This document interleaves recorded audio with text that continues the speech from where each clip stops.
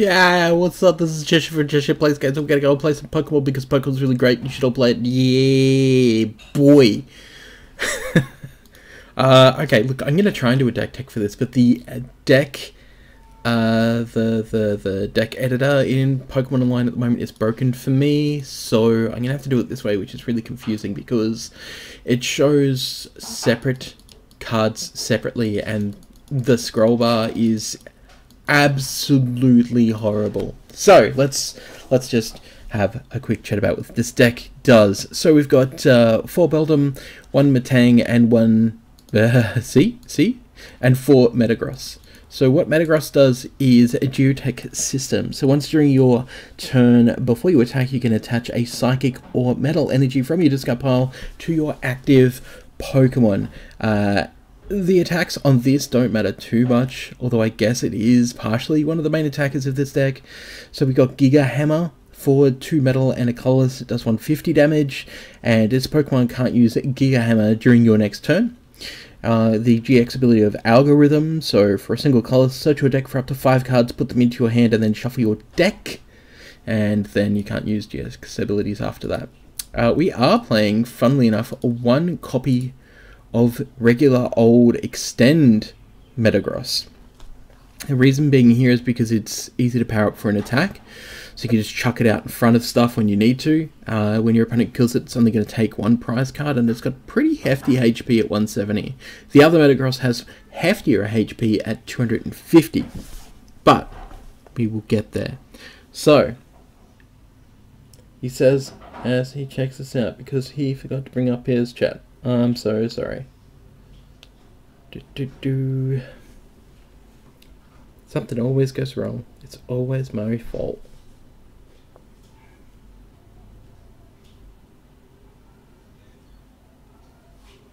How is everyone anyway?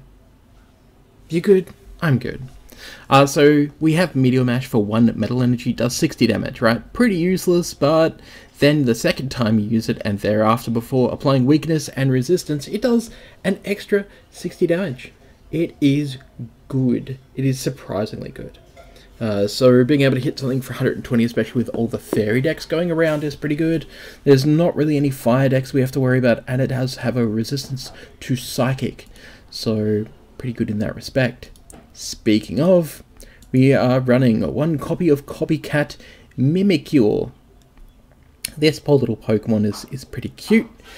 If your opponent's Pokemon used an attack that isn't a GX attack during their last turn, you can use it as this attack. So pretty much it's just Copycat. As it says, you're just copying your opponent's attack to try and, you know, get in some something tricky. It just depends on what's out there, to be honest. We're running 2 copies of course, Tapu Lele-GX. If you want to buy these in paper, I think the regular version is about $25. This version I think is about $35, and this one's about $50, because that's the Rainbow Rare version. And this is pretty much in every deck, and it's usually 2 or 3 of in every deck. You're not going to find less than that. And it's because of Wonder Tag. So when you play this Pokemon from your hand to the bench during your turn, then you can search for a supporter and put it into your hand. Don't worry about the GX ability, you're rarely going to use it to heal your bench Pokemon, but that energy drive is also especially good in this particular deck. If you can power this up a lot, it's going to do 20 times the amount of energy attached to both active Pokemon, yours and your opponent's. It isn't affected by weakness and resistance for this attack, which is slightly not great, but not terrible. Anyway, we do have a single copy of a Dusk main Necrozma-GX. This is an Ultra Beast with 190 HP. For 3 colors energy, it has Claw Slash for 60, which is not great. It's pretty bad. Like, it's just 3 energy for 60 attack is a pretty weak ability. But the secondary attack is pretty good. So we got Meteor Tempest that does 220 for 4 energy. That's 3 metal and 1 colorless. But you have to discard 3 energy attached to this Pokemon, which knocks out pretty much almost everything in the format. Chuck on a Choice Band, and it's doing, what, 250? So it is pretty much knocking out anything. The GX ability, which is Sun's Eclipse for 250, is for 3 metal. You can only use this if you have more prize cards remaining than your opponent. Now, we probably should actually up this Dusk main Necrozma to 2. Unfortunately, again, because the deck builder is broken for us, we can't actually add any extras, which is horrible. We are running 1 Prism Star Solgaleo. 160 HP is pretty cool.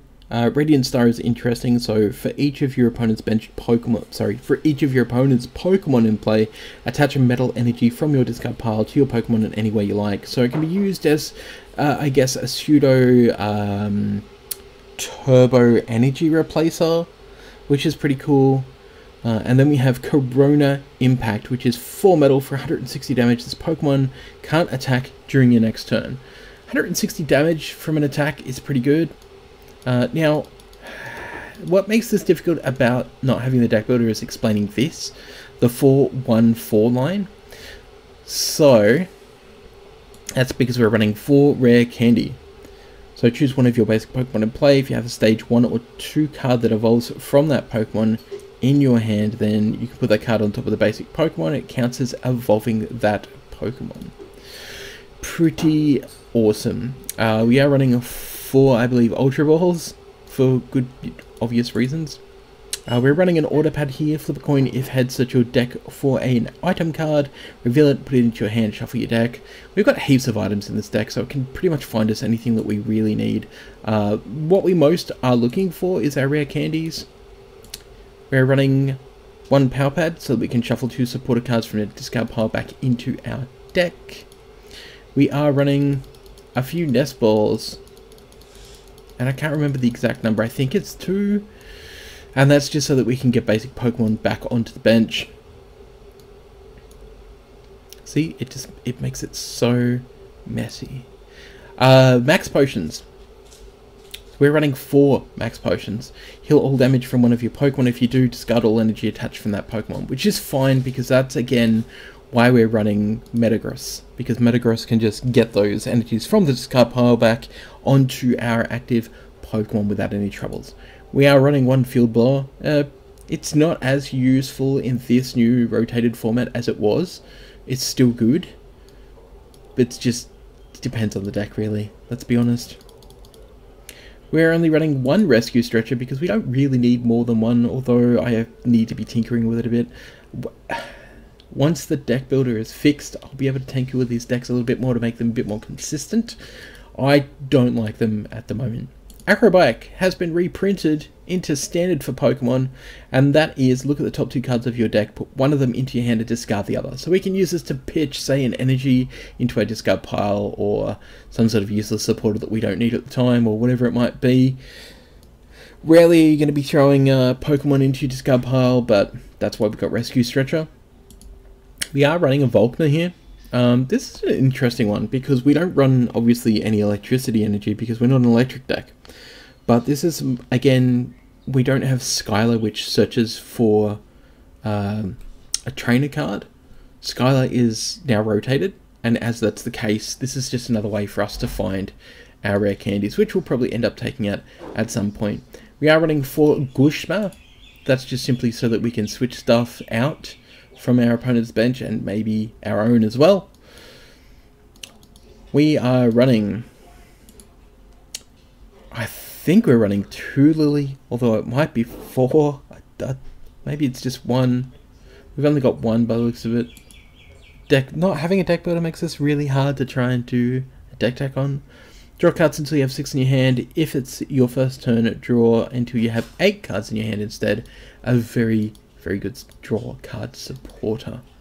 Speaking of good draw card supporters, definitely better than N, is Cynthia. Shuffle your hand into your deck and draw 6 cards. We're running 4 of those, of course. I've been testing Cyrus Prism Star. It's real bad.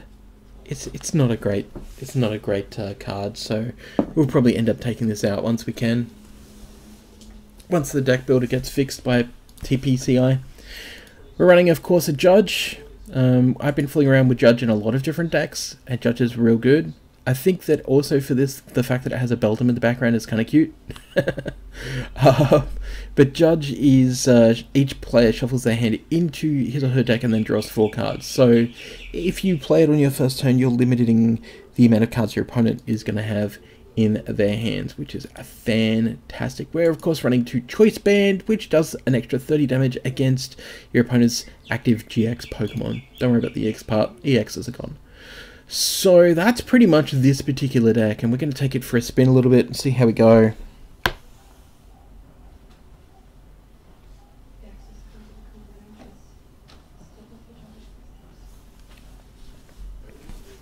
Again, I've been really enjoying Pokemon.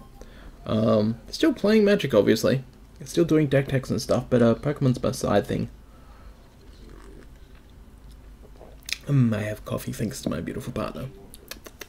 Love coffee. I used to be a massive tea drinker, actually. Now I'm a dirty coffee drinker. Alright, cool. So we're going to build them. That's good. Again, Tapu Lele's, you don't want to put them out as your starting Pokemon. You want to use them for full effect, which means popping them on the bench during your turn. So what are we up against? What is this? Okay, Zoroark Pod, maybe? Zoroark... Ooh, an Ivysaur. I don't know what we're playing. I've not seen this deck yet. I've been playing for weeks and I haven't seen this deck. Alright, so this could be Zoroark Pod. Or something different that I don't know about. And that's really weird. Chocolate.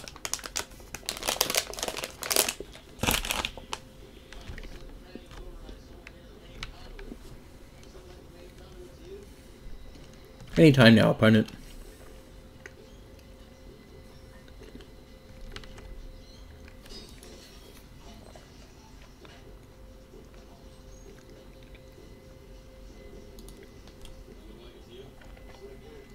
Yeah, we'll chuck the Solgaleo out.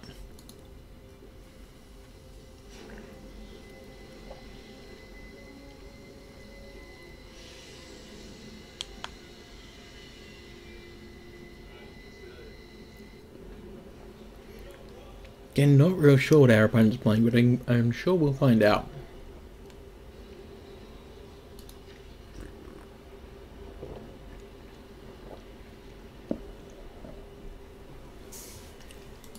On Fan Club, okay.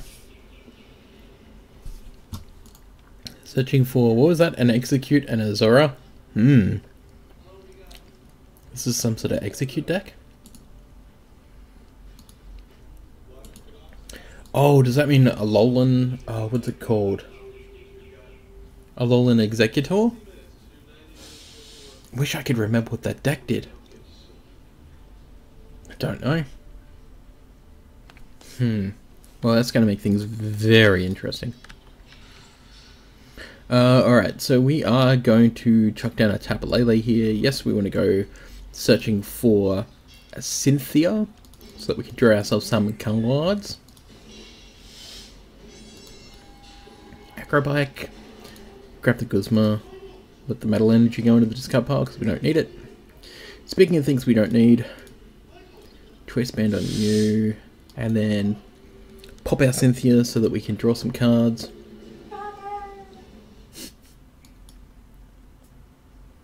Well, that wasn't great.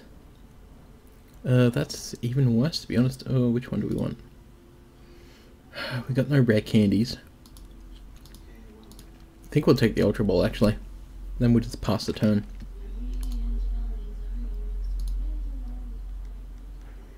We can Core Beam here, I guess, but I don't think we really want to. There's only one supporter in the discard pile.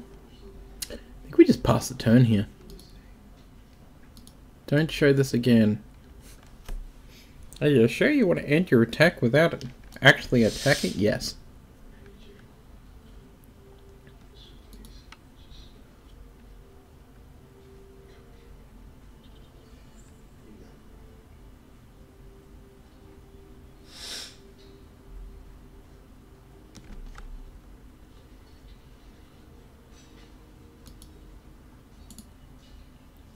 King red card. Your opponent reveals their hand. Huh. You may have your opponent count the cards in their hand, shuffle those cards in their deck, and then draw that many cards. Yeah, okay. I actually cracked a secret rare one of these recently, and I just looked at it and went, that looks kind of crap. But I guess it's kind of good because you get to see your opponent's hand, which is unusual for Pokemon now.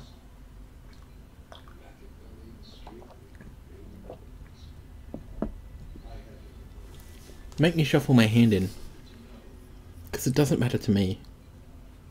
Thank you! Oh yeah, that's not too bad. Could have been worse. Oh, they couldn't do anything. Nice, okay. Let's chuck you down. I guess we take the Cynthia here.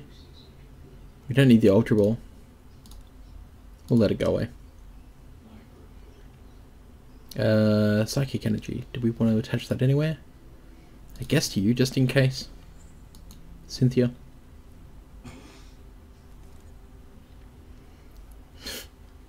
Exactly what we don't want. We've got our Rare Candy, but we didn't draw a... Metagross. Is it gonna matter? Okay, it is. Let's retreat. I know what we do now. I got it. I got it. I'm so smart. Oh. Let's pitch.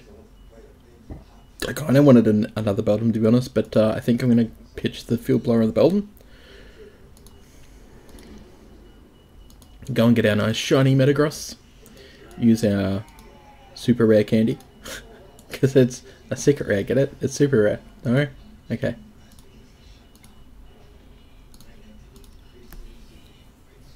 Attach energy from this card to the Lele. Hit our opponent. Smack them in the face for only 40, which is fine. I'm just kind of worried about this because once it evolves, I think I'm going to have some problems. Which should be fine because I can just retreat. Actually, we don't want to retreat, do we? I can Guzma, chuck an energy on this, and then retreat this Beldum and bring out my Tapu Lele and just smack this in the face. It's only got 50 HP, so...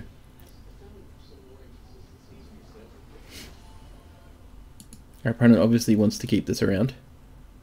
For whatever reason. Roadblock, maybe? Yes, my pretty. Keep putting basic Pokemon onto your bench.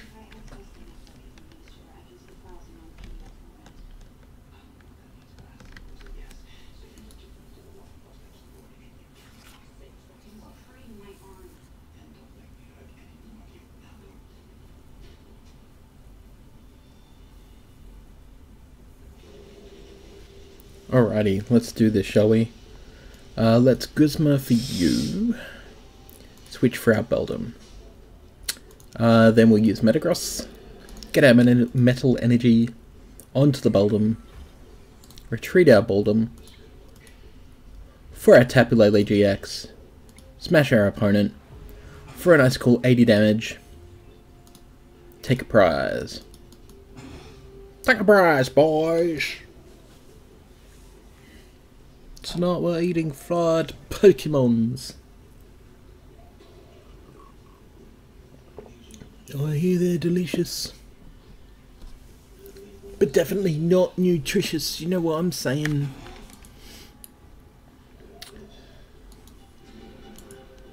So,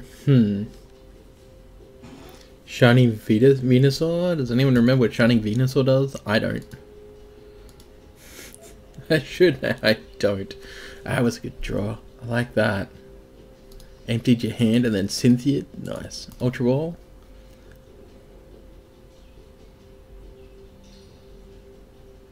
Okay. That's a cool looking Rare Candy. I like that. From the new set.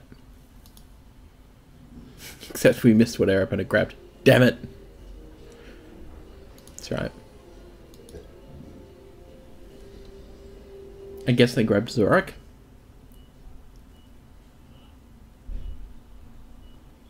Yep. Alright, cool. So we have to worry about this. The resistance doesn't matter to our Tapu Lele, which is nice. But the fact that our opponent can just smash us with some big damage when they want to is a little bit worrying. Geotech! I guess? Yeah, we'll grab another Beldum. And then smash him! Smash him good! Yeah, take that, mutt. Just love this foil effect. Slow shine across the card is kind of lazy. It's not even like a procedurally generated foiled effect or anything like that. Like, all of the foil effects are pretty much the same except on different types of cards. So like this one here is the same as this one, you can tell. But this is obviously different because it's a rainbow rare. They're like, alright, well the rainbow rares will have it go this way instead. Which is just a transparency mask, basically.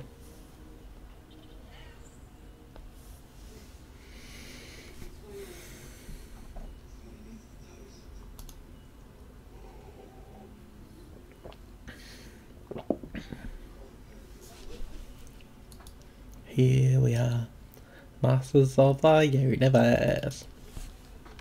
It's actually princes of the universe, like, whatever. Get it? Alright.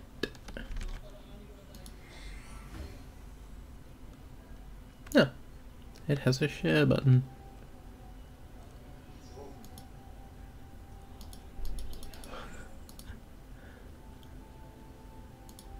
Nice. I likes it a lot.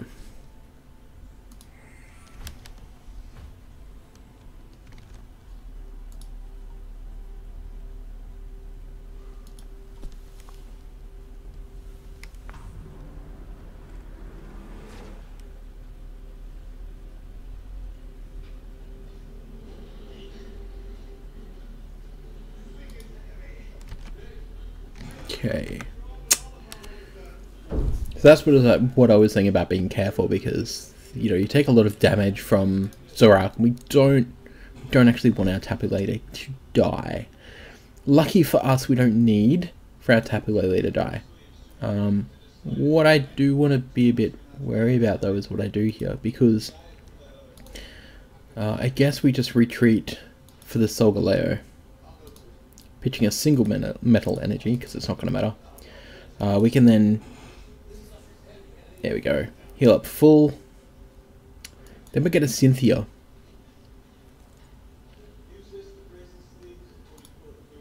Because we knew that we probably wouldn't get another Rare Candy, which is what we really need. It's where these decks are just not as consistent as the prior format. Previous format, everything was pretty damn consistent, which was great. 3. We've only got 2 in there, okay, sure. We're going to just attach them all to Dusk main.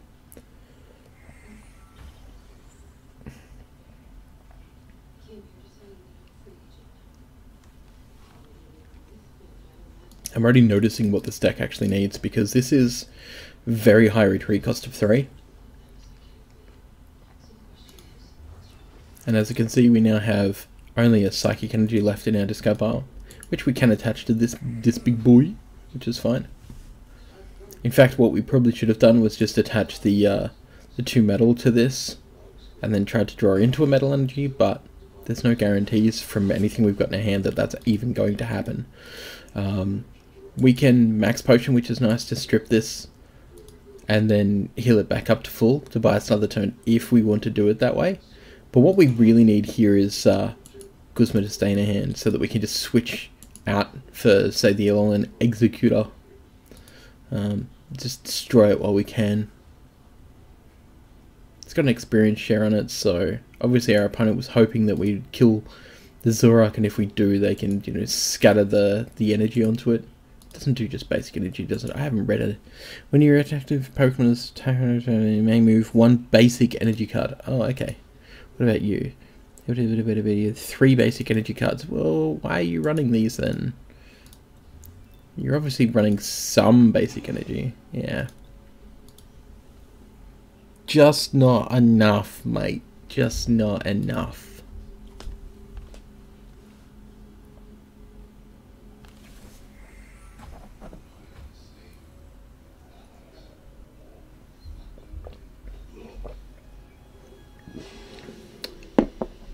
And now I'm out of coffee again.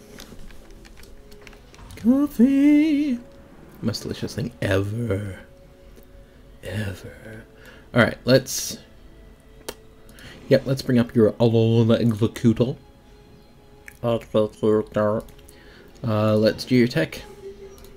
Almost like discotheque, but not. I'm a full O-tech. Heal. I guess we just Meteor Tempest here. I know.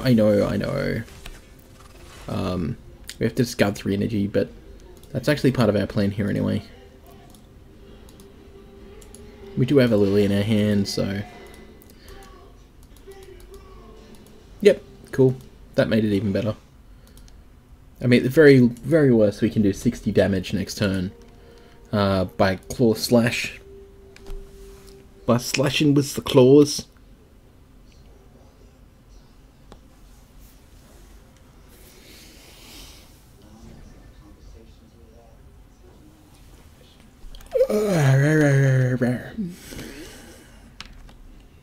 Hello, Mr. Roboto.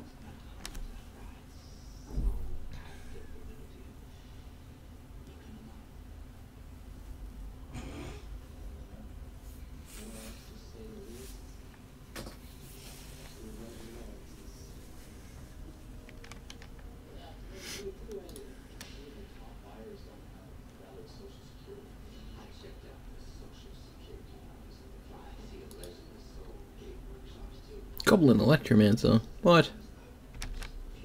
Why did people even want that reprinted? Didn't need to be.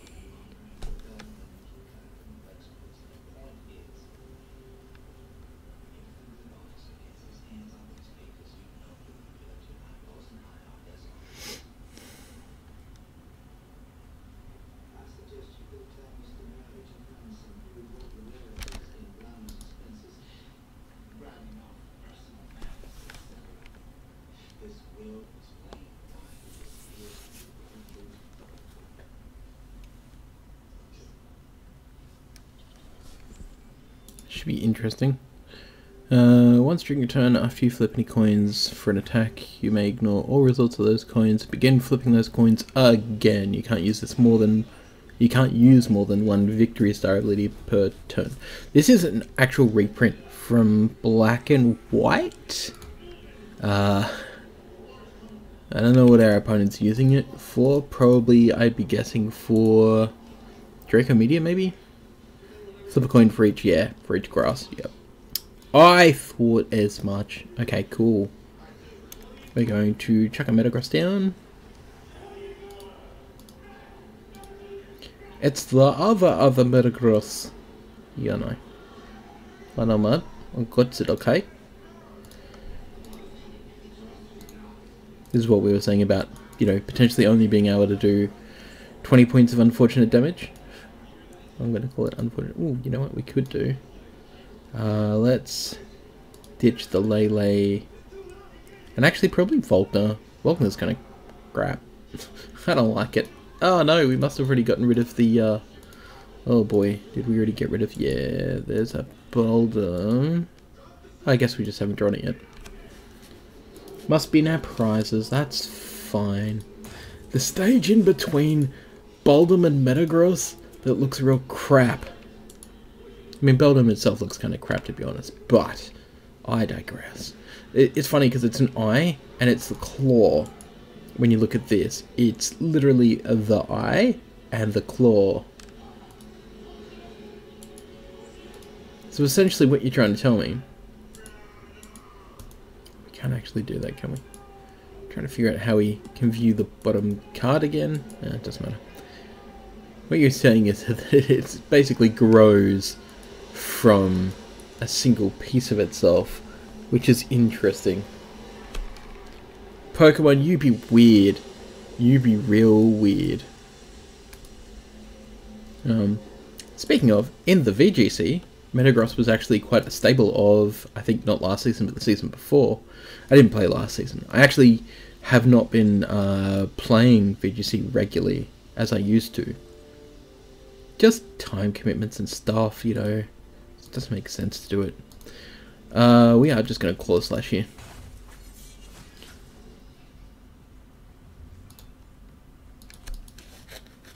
There it is, a Metang. That's what I was looking for. Which is funny, because you got to think that it went from, like, somehow being some sort of, like, hovering, flying Pokemon into being, like, a ground-based pounding Pokemon. I don't know. I get it. Pokemon's weird. Ooh, what are they going to do here? Ooh, Bulbasaur's evolved to a Venusaur! Each basic grass energy attached to your Pokemon provides 2 grass energy. You can't apply more than 1 jungle totem ability at a time. Okay, sure. So you've effectively just got a lot of grass here. 2 for you've got 6 energy attached to your Venusaur, effectively. And 3 here for whatever reason. 4 technically. With none of those being dark, so you can't even use your GX ability. Ooh, how did I do that? Oh, you can just rotate it. Wow, okay, sure. Well, I mean, And then, Guess we just put the Psychic Energy over here. Meteor Tempest. See ya! We just won the game. Collect the last 2 prizes. A Vicatory! Cool. Well, that was that deck. I think I'm going to leave it there and switch back over to the YouTubes. Try that again. Considering it's like 6 o'clock. Let's try that. I hope you enjoyed the deck tech, and thank you very much for hanging. And come follow me on youtube.com/CheshirePlaysGames.